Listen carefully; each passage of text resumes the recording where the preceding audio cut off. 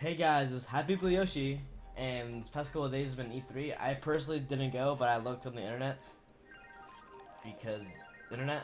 So I want to talk about my top 5 favorite games that were announced at E3. Okay, first of all, number 5, Battlefield Hardline. That game looked really cool. I actually played the beta. You might possibly be able to see a little bit of that beta right about now.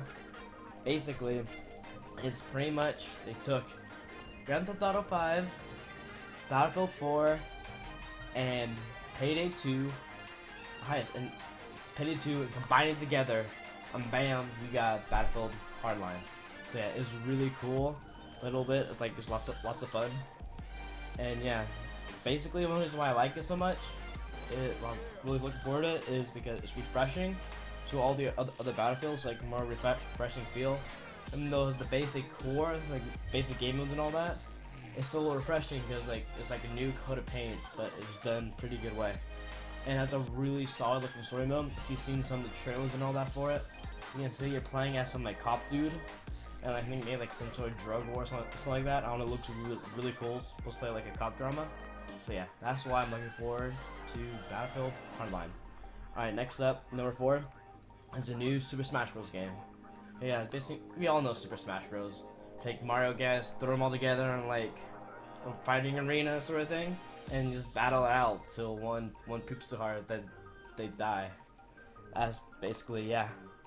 Basically, like, reason why I'm so excited for this, because it's flipping Smash Bros. It's like nothing better than the Smash Bros.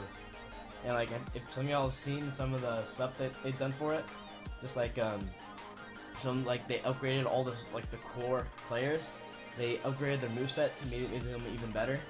Like when they noticed with Kirby instead of that ultra powerful thing where like he threw everyone to his pot and like killed them up with a little stew and like shot him out. That's the thing, most enemies are like an instant kill. But now replaced it with the Ultra Sword, which I think is a really nice addition. Alright, moving on, my third favorite game that was announced at E3 was Yoshi's Woolly World. Because you know, it's Yoshi. And like the graphics things look almost realistic. Like, I want to have that in my mouth. You know what? So yeah, that game looks amazing. Alright, second one, Star Wars Battlefront. Holy crap. This game is incredible. Again, the graphics, amazing. Want to put that in my mouth. And basically something that they really missions, they just showed like them early graphics. So stuff I hope they do is have combined land and space battle. Think about how cool it'd be up in space, you know, shooting at the spaceships and all that, and then you get shot down and you land on the planet, you get out and start fighting on land. Imagine how cool that would like blow my little potato mind a million times over. So yeah.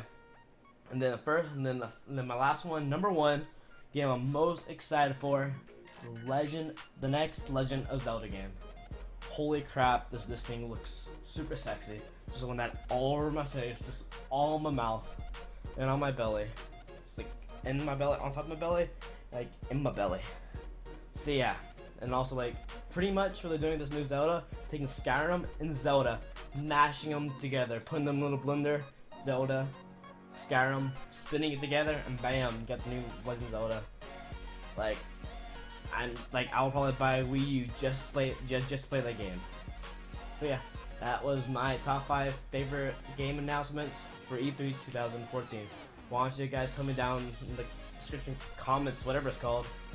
Tell me what y'all were most excited for with E3.